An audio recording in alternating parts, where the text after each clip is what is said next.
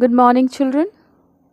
Today we are going to start our new chapter, The Sound of Music. Let me tell you something about the author first. It is written by Deborah Cowley. Deborah Cowley is an Ottawa-based writer and broadcaster. She has traveled the world while writing more than 100 articles for different editions of the Reader's Digest, many of which have been translated into dozens of languages. She has been an on-air broadcaster for CBC Radio in Washington, D.C.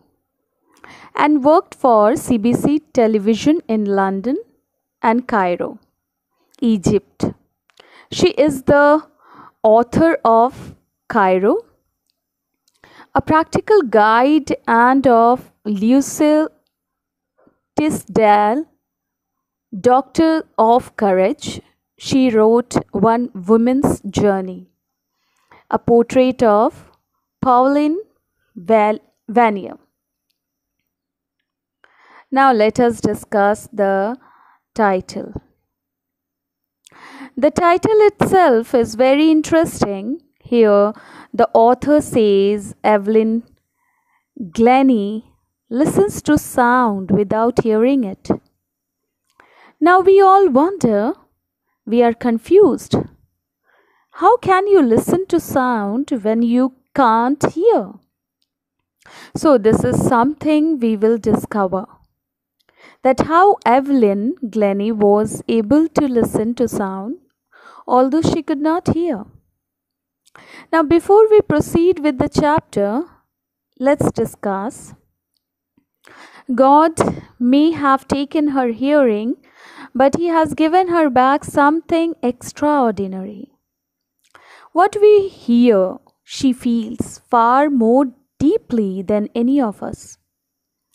That is why she expressed music so beautifully. In these lines, he says that although God took her hearing power, she was impaired, but He gave her an extraordinary thing, and that was the sense of feeling. She could feel very deeply, far more deeply than the normal people. And that is why she was able to express music so beautifully, so well. She is a well-known multi-percussionist.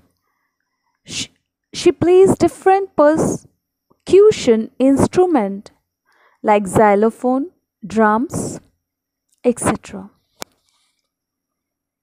Now here, percussionist, children, you will get this new word. Actually, this means a person who plays the drum-like instruments.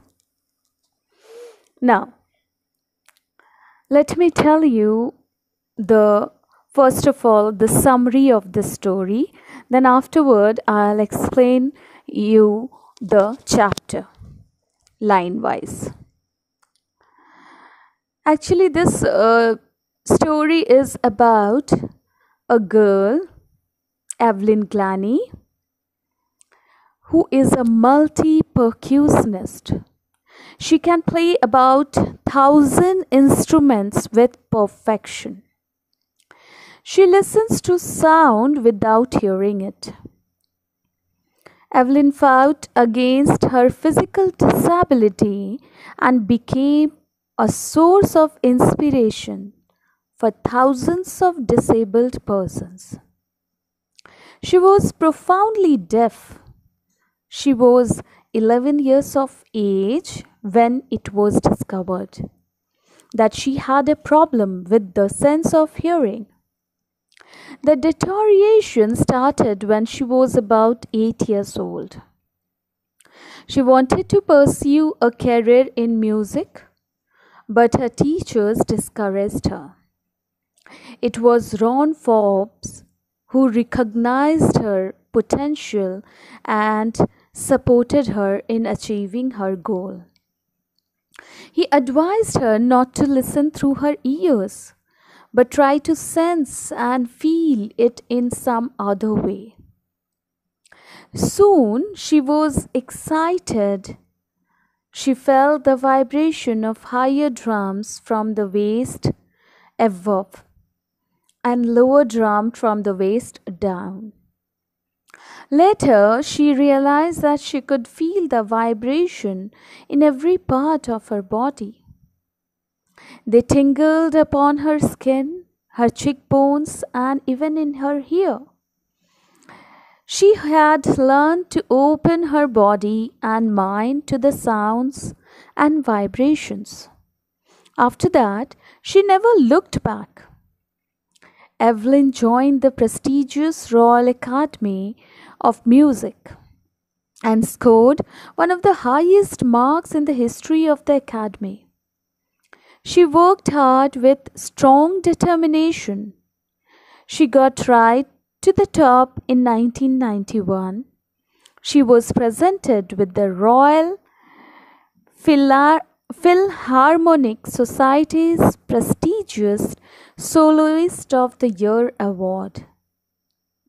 Apart from the regular concerts, Evelyn gave free concerts in prisons and hospitals. She was an inspiration for deaf children. She has accomplished more than most people twice her age. She has been conferred with many awards. Glennie was selected as one of the 2 laureates for the Polar Music Prize of 2015. She kept herself busy by performing for the disabled, prisoners, and the sick. Okay, children, now that's all for today. We will meet in our next class and I'll explain you the chapter line wise. Thank you.